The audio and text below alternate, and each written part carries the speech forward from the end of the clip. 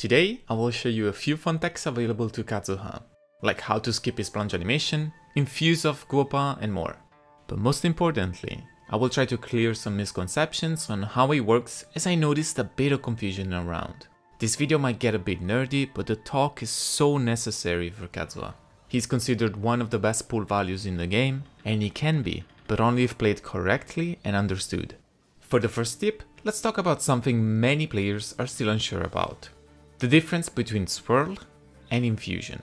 Technically the latter should be called Elemental Absorption, but for simplicity's sake I'll stick with calling it Infusion.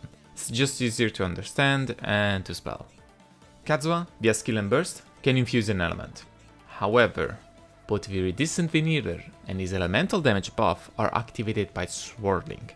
Not by infusing an element, but swirling an element. And that's different, very different. Swirling happens when Anemo reacts with an aura, with the result of an elemental damage hit. There is pyro on the enemy, I apply Anemo, a pyro damage hit will happen. This will activate a Viridescent and Kazuha buffs. However, if I infuse pyro with my skill or burst, that doesn't mean I'm swirling the element. I can use it to apply the element and then swirl it, but the infusion itself does not. If I apply pyro to Kazuha and then I infuse my skill with it, I'm not getting any buff. I'm infusing, I'm not swirling.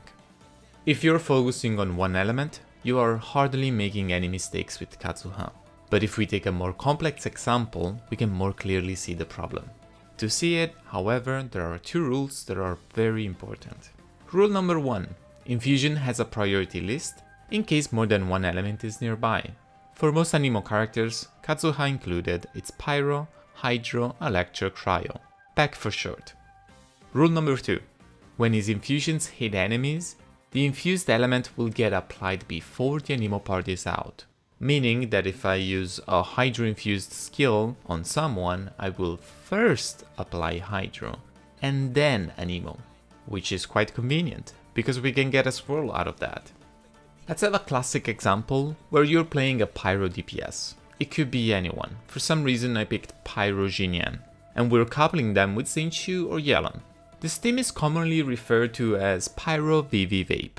Pyro is the on-fielder trying to vape, Hydro provides the vapes, and Anemo will buff both or at the very least Pyro.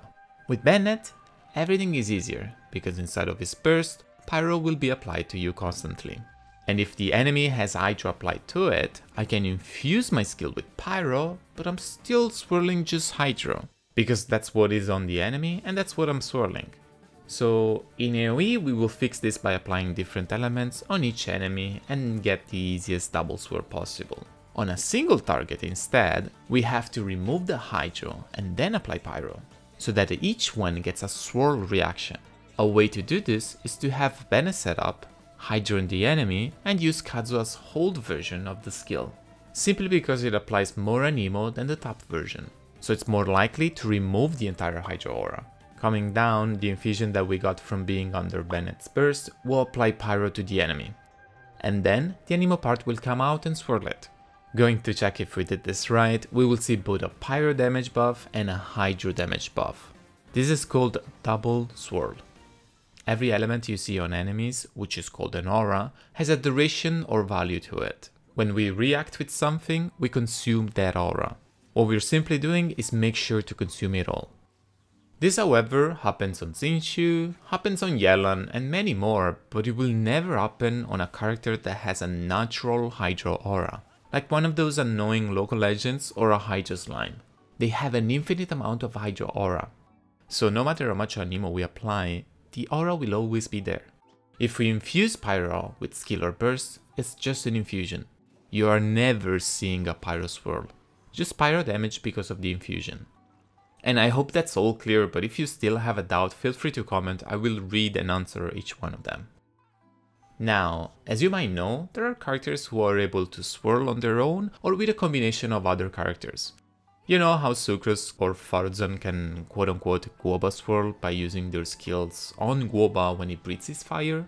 Kazuha cannot do that, nor can most other Anemo units, but you can actually still Guoba infuse. Since the God of Stove applies Pyro to himself, and Pyro is the highest in the pack priority list, You can basically guarantee a Pyro Infusion in most situations. Imagine being against an Abyss Herald. Your Bennett is dead, or not there, or his burst is not ready, so we can't apply Pyro to ourselves. And we can't apply it to someone with a shield either. But we can still infuse Kazuha's skill or burst with Pyro to help us deal with the shield, just by timing it with a Guoba Tech. By using the elemental sight, we can see the timing in which Guoba is affected by Pyro. It's somewhat brief, but very doable. This tip just goes to show how creative you can get with Kazuha's infusions, especially to deal with particular enemies or by using the environment. A showcase against a Cryo Abyss Herald would have been so much better here, but did you know that there are actually none in Teyvat right now? You can only find them in the Archon Quest or in Abyss. Maybe next map will have some. As we mentioned earlier, the amount of Anemo applied via his skill and burst matters, and can also allow you to get a double swirl with just one instance of Anemo. The two most common examples are Electrocharged and Frozen. With Electrocharged, both Electro and Hydro coexist as auras on the enemy, and provided enough of both, new elements that come into contact with an Electrocharged aura can react with both at the same time. Kazuha will need to use his burst or hold skill for a stronger Anemo application very often here as well. Doing so will result in two swirls. Not having enough of the aura or Anemo being applied might just result in an Electro swirl instead. Do note that this is different from the infusion priority list we talked about earlier, otherwise this scenario will trigger a Hydro swirl instead. I will link a table in the description with more details for people that want to check it out. And by the way, this scenario is the reason why, even though there can be Electrocharged on the Thunder manifestation, you still cannot buff or swirl Hydro. Let's make an example for Freeze now. You are playing Wriothesley with Yelan. We definitely want to buff both elements here. How do we do that? Frozen acts as a Cryo aura, but with enough Hydro, and a Hydro aura can coexist with it, even if we can't see it. In theory, three things can happen. We have Frozen, but not enough Hydro. Cryo Swirl will happen. We have Frozen and enough Hydro, but a low amount of Anemo is applied. Hydro Swirl will happen. We have Frozen, enough Hydro, and strong Anemo is applied. Both Cryo and Hydro will happen at the same time. Here, Anemo depletes the underlying Hydro aura first and reaches the Frozen aura, reacting with it. So in practice, we just need to apply more of all three elements. And if you wonder how to do this against a boss, well, you can't because the Frozen aura will just disappear, so you have to swirl them one by one. As you probably know, you can either tap or hold Kazuha's skill. But you can actually get a midway effect between a tap and a hold skill. If you slightly hold it, but not all the way, you will get a pulling effect stronger than the tap version, but the cooldown will still be just 6 seconds. So the cooldown of the tap. You can notice it in the amount of items I managed to pull from the same spot. So we're basically enjoying many advantages of the hold with the cooldown of the tap. This tech is useful in runs where you need as much crowd control as possible while also casting it as often as possible. And a very rare use, but Kazuha can avoid the plunge attack and descend faster by opening and closing the glider. This is mostly used by speedrunners to achieve small advantages. For example, you can do it to delay Freedom's Sworn buff in long rotations or avoid applying unwanted elements in precise setups. Another great and more general use is in freeze teams where doing a plunge attack would cause a shatter reaction, disrupting the frozen status on the enemy. It's usually not a problem to do so, but only if it's possible to reapply Hydro right away and freeze them again. The example used would be reapplying VV during an Ayaka burst without freeing the enemy with a shatter. This glide trick can be actually used together with another tech.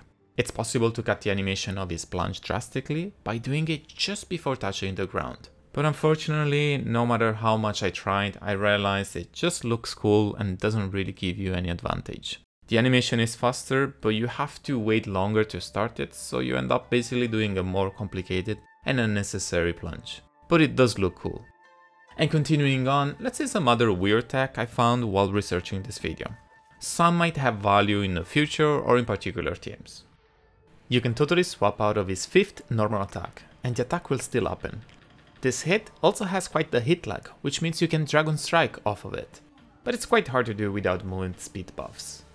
He can move the following: Aloy's bombs, Baron Bunny, Klee bombs, Novilet and Hydro MC Pulse, Yugwei, Kirara bombs, Sayu bursts, Chiori dolls, Line's cat and Guoba. And even use them for a pressure plate or repositioning in combat. He can skill while climbing or gliding to regain stamina. He can keep his plunge effect for longer if interrupted by a bubble or frozen. And he can also make enemies take full damage if they're light enough.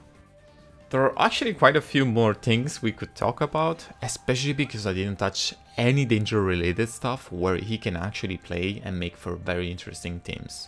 But just that would take an entire video. Good luck to anyone pulling, and thank you so much for watching until now. I hope you enjoyed, and make sure to comment for any doubt you might still have on him. See you next time.